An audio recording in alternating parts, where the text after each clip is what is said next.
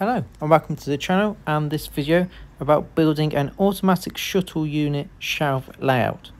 So in front of you, as you can see, is a DMU going along the line into where a station will be based. It is going to stop and then it will go back without me actually doing anything because it is being controlled by a shuttle unit. So this video will go through how I've got to this stage so far, what equipment I have used, and go through what I plan on doing moving forward. So starting with the basics, in front of you is an Ikea floating shelf, which I picked up off Facebook Marketplace for about £10. The measurements are 190 centimeters by 26, which is about 6 foot by 1 foot. The idea is to have a 4 foot scenic area where the locomotive is right now, and then a 2 foot area where behind the bridge where the two lines are going to be stored.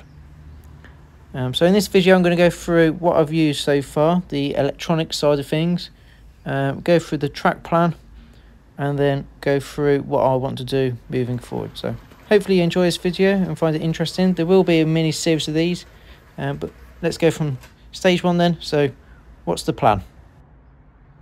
So we're going to have a scenic section this side with a station area. It's on a slight curve, just to allow better photo video opportunities.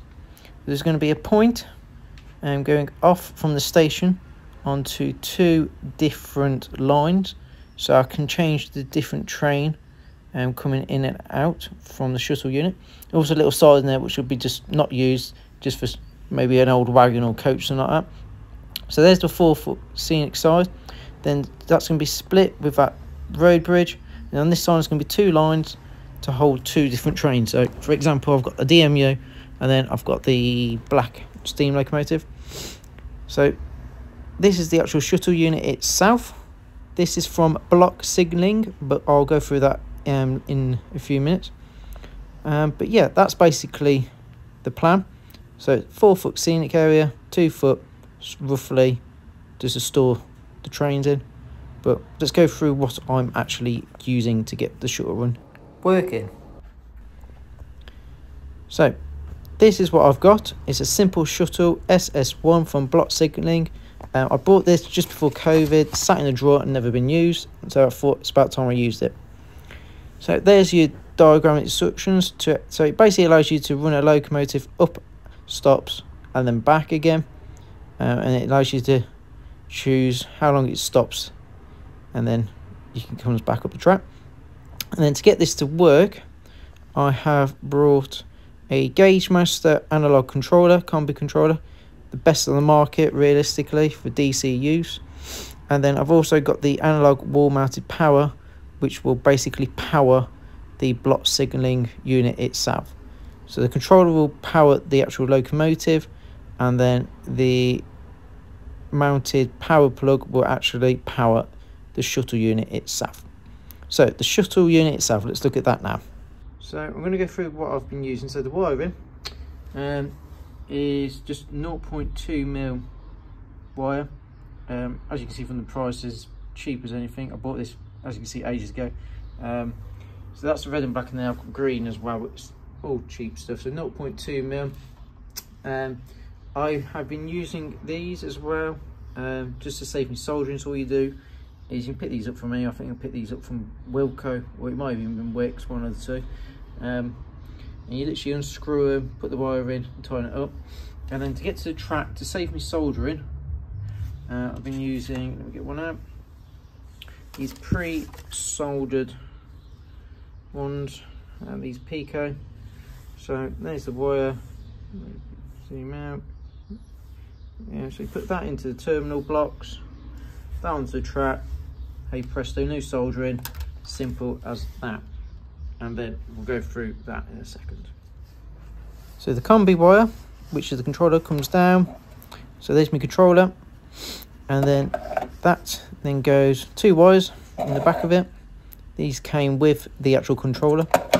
So you wire them into the controller, just screw them in, and then they go into here, being the bottom right hand 2 terminals. And all you do is to screw them in. So as you can see, so it's this one here, And then the other two, as you can see, the bottom two left, they go, which are these. So it goes from that power, so it's power of the unit all the way down. Then there's a little connection wire which it plugs into, and then you can just put the wire into there, and that powers the actual unit itself. So that power wise, that's all sorted. The top 4 terminals are the ones which go to the track. So as you can see, the power is now done, the controller's all into the bottom 4 terminals all sorted. Hey presto, we have power. Moving forward then, so we'll start from the left and we'll work our way to the right. So the first one is this one. So this is that block. So I've got a green wire coming off. It splits into 2 on mine because I've got 2 sides side, but it's exactly the same. So the wire goes to the nearest side of the track to camera.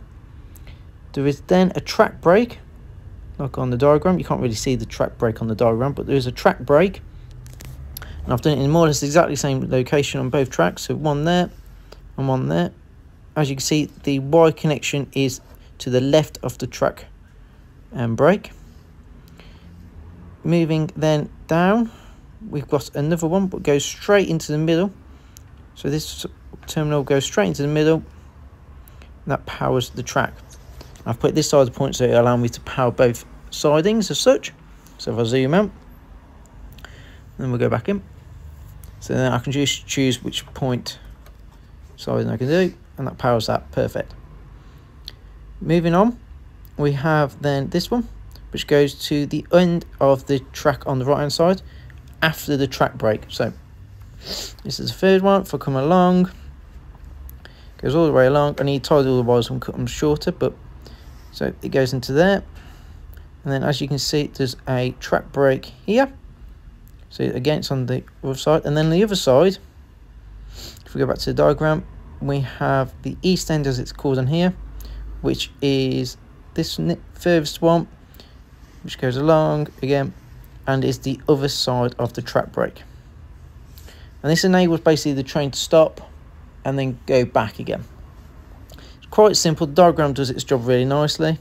All you need is a pair of wire strippers just to cut the wire, but it's quite simple really.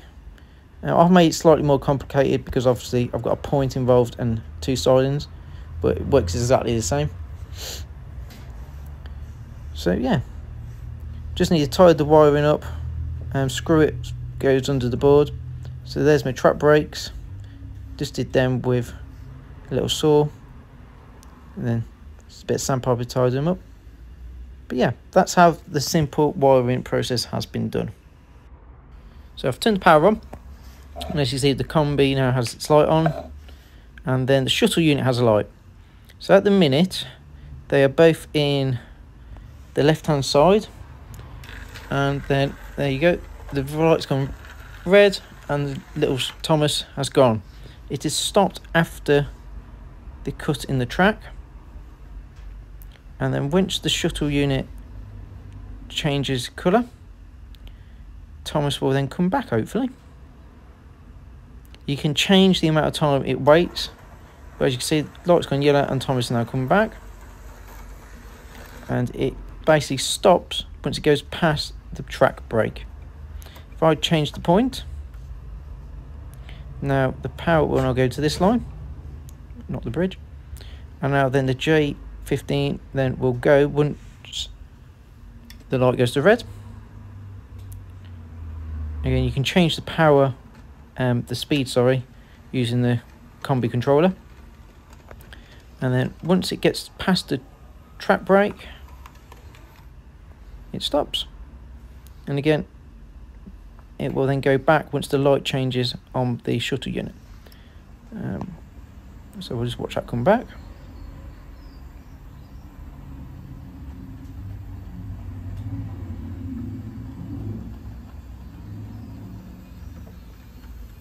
If I just move Thomas out of the way a little bit, you can see it's gone past the track brake.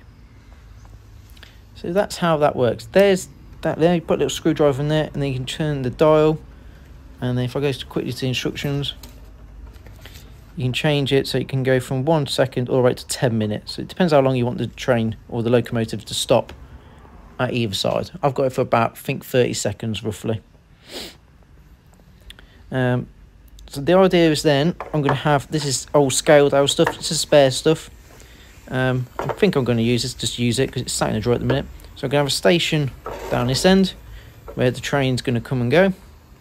In front of it I'm going to have a road or a side or a car park. I'm not decided because I've got loads of Oxford die-cast vehicles now, so I might display them. There's a slight curve in the track there because I didn't want everything to be uniform and straight. Just adds a bit of something different. Siding at the back, so for example I've got this old coach which has been weathered and battered. It's missing some set of wheel. Where's the bogies? There they are. Just need to put that back on. But that's going to sit nicely there in the siding.